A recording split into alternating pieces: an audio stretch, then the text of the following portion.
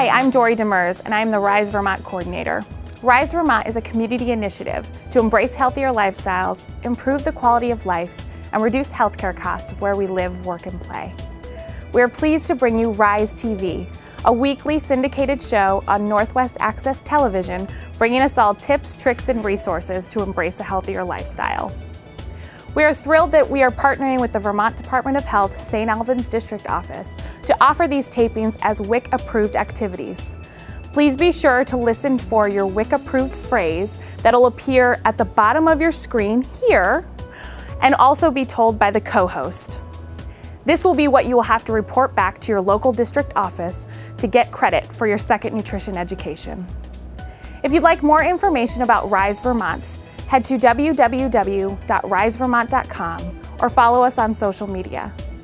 I really hope you enjoy the show, and thank you for joining us in embracing a healthier lifestyle and creating a healthier community for all of us and generations to come. Thank you. Hi, my name is Moretti. I'm the School Wellness Specialist with Rise Vermont. Hi, I'm Betsy Fournier. I am the Swanton Wellness Specialist. And today, Moretti and I are going to talk about sun safety. So let's go outside. It's a gorgeous sunny day. Okay, let's go. What do we need? Snacks? Yes, but what else? Water. Absolutely. What else? Bubbles. Well, of course, but what else? Bubbles, water, snacks, sun. I think we got everything. I think we're missing something that's very important when we're out in the sun. What? Sunscreen. Sunscreen. So we have to protect our skin when we're outside. UV rays are pretty harsh in the summertime, especially between the hours of 10 and 4.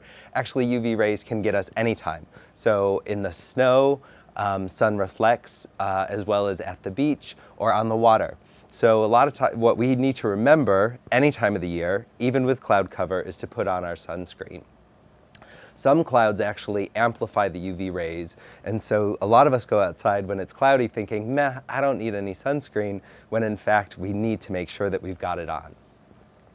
So the most important thing to remember with sunscreen is what level of SPF? 30. 30. Yay! Because with a 30 SPF, that means you could be out in the sun for 30 minutes and only receive the amount of UV rays for 1 minute unexposed. And so you should wear 30 on up. Especially if you're fair-skinned, you should wear much higher than 30. For children under the age of 6, we recommend, or the CDC recommends, that babies are covered up with loose clothing so that there's not direct sun exposure at all.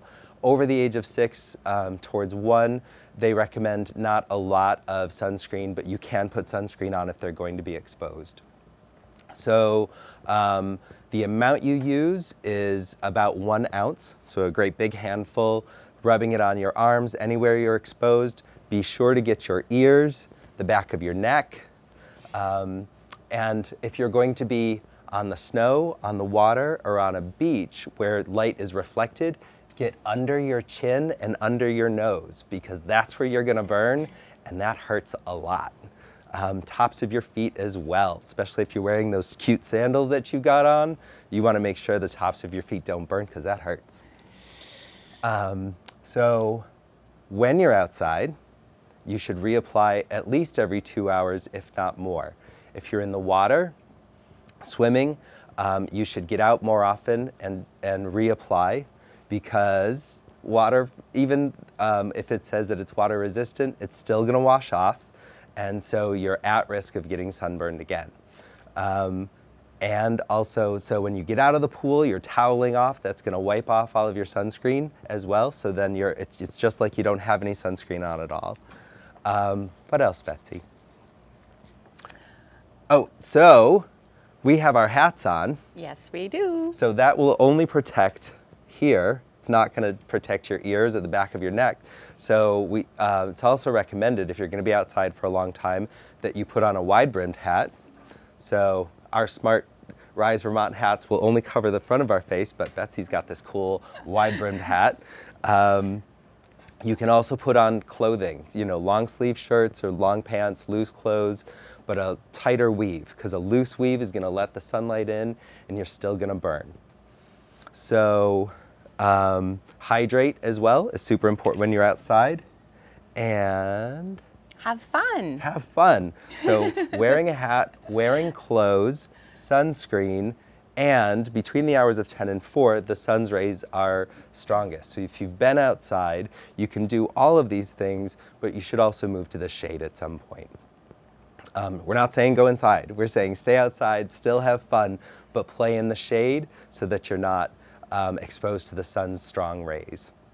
So, lots of great stuff, Moretti. Lots of great stuff. And so before we jump into our quiz, we want to remind you SPF is your friend, and that is our WIC approved code. All right, so let's jump into the quiz to see how much Betsy paid attention. So, I don't even need to bother wearing sunscreen. I can't get skin cancer because my normal routine is I'm in the office near a window or driving to work, so I'm not exposed to the sun quite a bit. True or false? False. False. Windows still allow UV light in, so you can still get a sunburn through a window. All right, how about if I'm wearing sunscreen, I can stay in the sun as long as I want? False. False. Why is that, Betsy? Why? So you should reapply sunscreen every 2 hours. Every 2 hours. Wear a sunscreen above 30 SPF. If you're swimming, either wear a shirt. Or keep getting out and reapplying because the water can amplify the rays, and when you're playing around in the water and toweling off, it's going to take off your sunscreen. So just because you applied it once doesn't mean you don't need to put it back on. And you should apply it at least 30 minutes before going outside. We never remember to do it before going outside. We're already outside toasting when we put it on. It is safe to let my children stay in the pool all day if they slip on a t-shirt after a couple hours and reapply sunscreen to their faces, arms, and legs. False. False. There are a lot of products on the market where there are shirts that actually offer UV protection, and so you can go for those specifically, but a lot of times the kids just put on a t-shirt. Right. The sun comes right through that, so children... And they have to stay hydrated, And too. they have to stay hydrated. That is super important all day long. How often do I need to reapply water-resistant sunscreen? So 4 options. Every 2 hours or sooner, after sweating or swimming, after I towel dry, or all of the above. Betsy? I'd say all of the above. All of the above, because water-resistant sunscreen isn't waterproof. It's not like you're wearing a bubble. Nope. You're still exposed to UV rays, and that sunscreen needs to be reapplied. So getting a base tan at an indoor tanning salon is a good way to prevent sunburn when I go to the beach later this summer. Or some people say they want to go out and get their first burn of the season because that'll protect them. True or false, Betsy? I have to say false. That is so false. So even tanning beds, harmful UV rays, it may not be on the surface burn, but underneath, it is causing damage to your skin. And so all of that damage over many years can lead to skin cancer. What are some of the most common and most painful sunscreen mistakes? Choosing an SPF below 30, using too little sunscreen, waiting too long to reapply, or all of the above?